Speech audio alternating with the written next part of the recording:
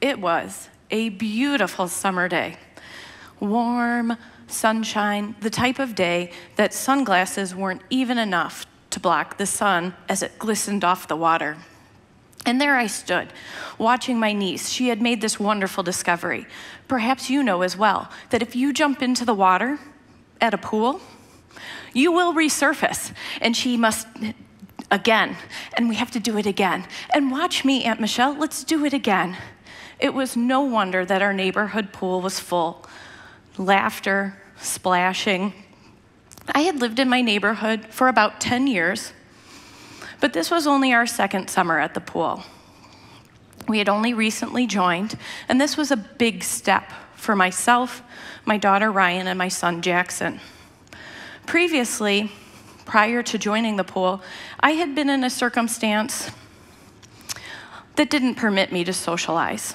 So it was easier to stay distant from my neighbors. I would smile and nod. I would acknowledge faces I saw every single day as I walked the kids to school or walked my dogs, but that would be it. I would smile and nod. I wouldn't say I knew my neighbors, and I definitely didn't know their names. It wasn't that I was rude. It's certainly not that at all. I'm not rude at all. It was just easier to remain distant. Actually, you know what? If I'm going to be honest, I'll tell you the truth. I was ashamed. If I got to know my neighbors, I would have to acknowledge that controlling circumstance that I was in.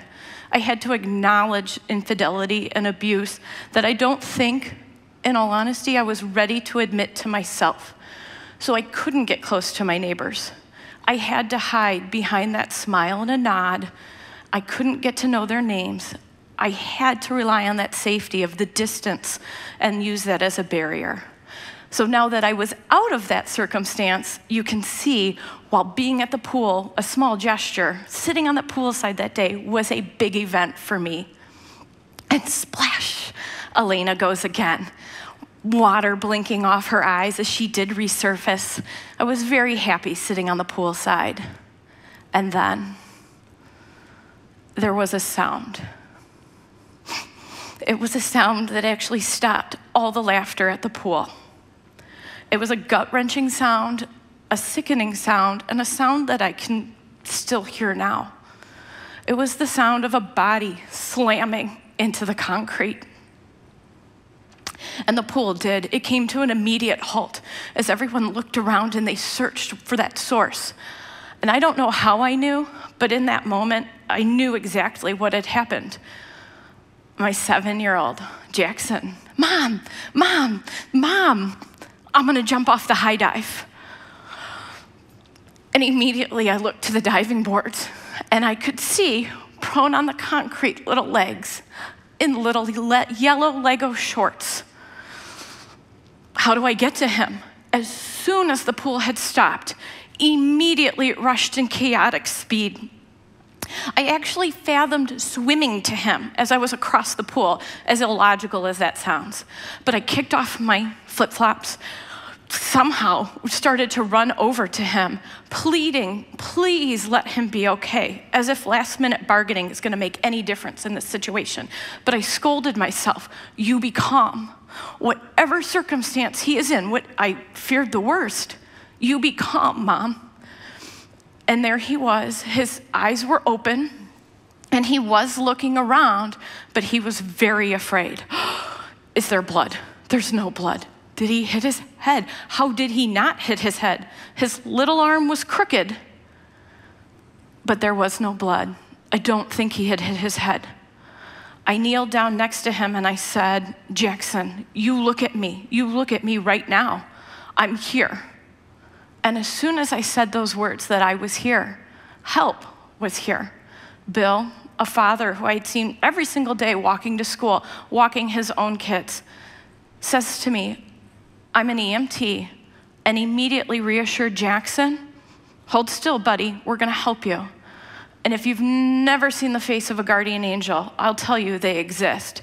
Because to my left, Erica, another mother I had seen around the pool every time we had been there, says to me, my name is Erica, I'm a trauma ER nurse, and I'm going to help you.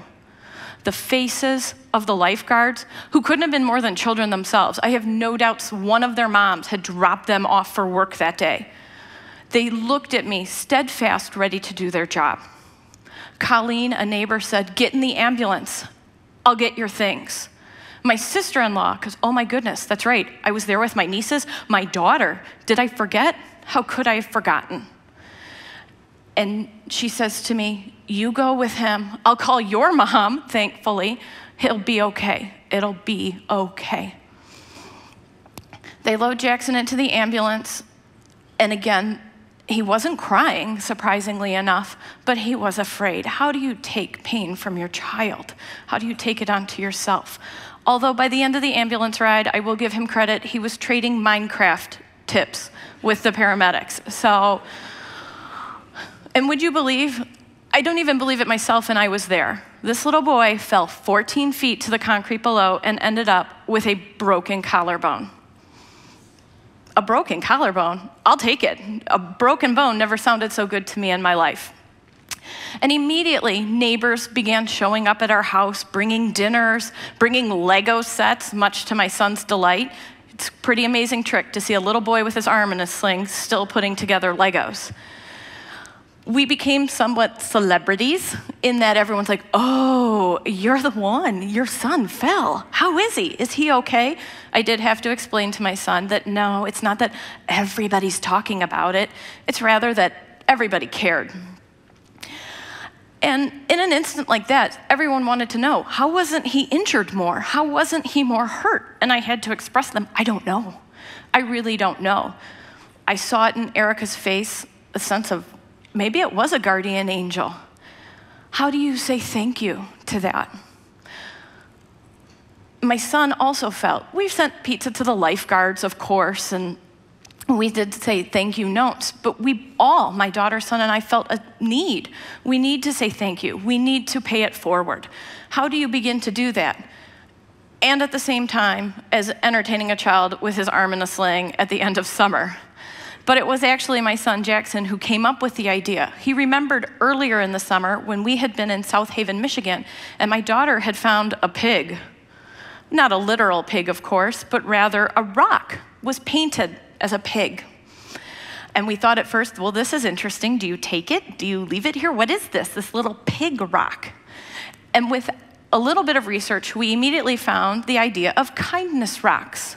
Kindness rocks, for those of you who don't know, are rocks that are painted with a positive word on them, or maybe an inspirational quote for someone who's a little bit more crafty with their lettering. Maybe it's as an animal or a seasonal picture. It really adds a fun new meaning to the Charlie Brown phrase of, I got a rock. But we liked this idea, and Jackson suggested, I think we should do this. We should paint kindness rocks for our community, for our neighbors. And I had some paint I like to do art as a hobby, and it's part of my own healing. And so we pulled those paints out.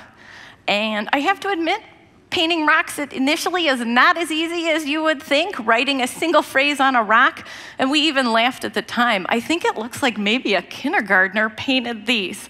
But the fun thing was, it didn't matter.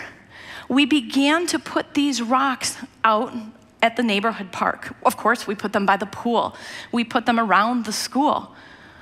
And the feedback, even though the rocks were anonymous, we had put a little hashtag on the back simply to see if we could follow where they went or maybe if someone had found them, was so heartwarming.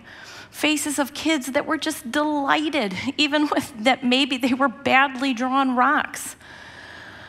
And I realized these rocks mean something more than just a thank you. I had not gone to the pool because I had a wall around myself. I had put up a barrier. And now these rocks, quite literally, were that wall coming down. My neighborhood had told me that I had been seen, that absolutely I was part of our community. And that even though I had kept distance, that I was welcome and they knew who I was, even if we didn't know each other's names. So we began with that little bit of feedback to take rocks pretty much everywhere we went. Our skills got a little bit better the more we practiced them, but we would take rocks to the Riverwalk, to the DuPage River Trail, up to Wisconsin. We took them with us to the great state of Colorado. And the feedback began to pour in. People were thrilled with these rocks. Even if they didn't necessarily have a quote that pertained to them at that moment, they felt seen. They felt part of this community that maybe they didn't expect to. They got that little bit of brightness in their day. And so what started, to a certain extent, as a personal thank you and a personal journey for myself grew so much beyond that. We received notice from Michigan and also Colorado that summer travelers had found these rocks and were taking them with them.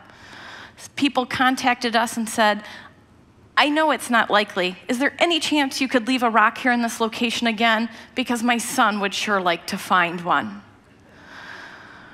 A woman contacted us on social media, again, solely through a hashtag, so an anonymous, but she told me that she was a cancer patient. And finding that rock gave her a little bit of hope. And just our little thank you. And most excitedly, one of those rocks that my son drew himself and painted on himself probably was one of the rocks we originally kind of scoffed at and said, it's not kindergarten work. That's at least second grade quality, kiddo. But we had taken it to Sturgeon Bay, Wisconsin. And someone found that rock, packed it in their suitcase, probably explained to TSA why they had a rock and took it to Iceland. And I got an update on the hashtags. I think we have this is a mistake. Someone sent us pictures from Iceland until I saw it. Jackson's Kindness Rock. So the point of my story isn't to glamorize my own rock star lifestyle by any means, but rather that it was something that people said, that was you. That was a part of you. Part of your wanting to be part of the community spread beyond that. It spread across states, across the world. So whatever makes you you, you never know when it could make a world of difference. Thank you so much.